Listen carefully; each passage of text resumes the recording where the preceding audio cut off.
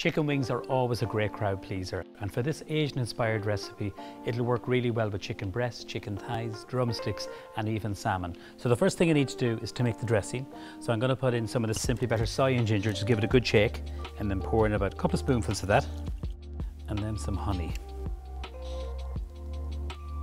And this is the herb seasoning, so I'm going to put in a couple of spoonfuls of that.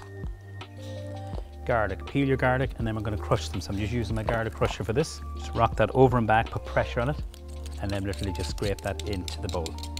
Now, mix it all together. And at this stage, the dressing is great because it can keep, for a week in an airtight container or a Kinder jar. If you wanted to, you could use some of the Simply Better hot wing sauce, which is really, really gorgeous, produced from a fantastic Irish producer called Mixed Chili. So now I'm going to add in the Simply Better chicken wings, and these are the corn-fed chicken wings we're using just into our lovely dressing here. And then we're going to coat them in this. So just using the tongue, just completely coat them.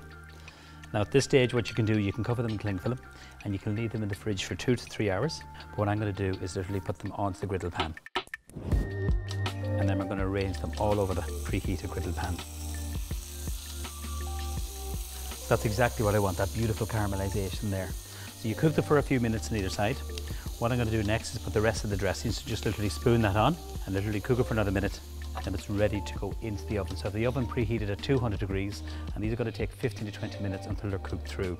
I'm going to do them on the griddle pan, but you can transfer them onto a tray, drizzle over that lovely glaze, and then pop them into the oven. So after 20 minutes, the chicken wings are cooked. They're beautifully caramelized, lovely and sticky and crispy. So I like to serve them with some sliced chili and chopped spring onion. I really hope you enjoy these delicious soya and ginger chicken wings.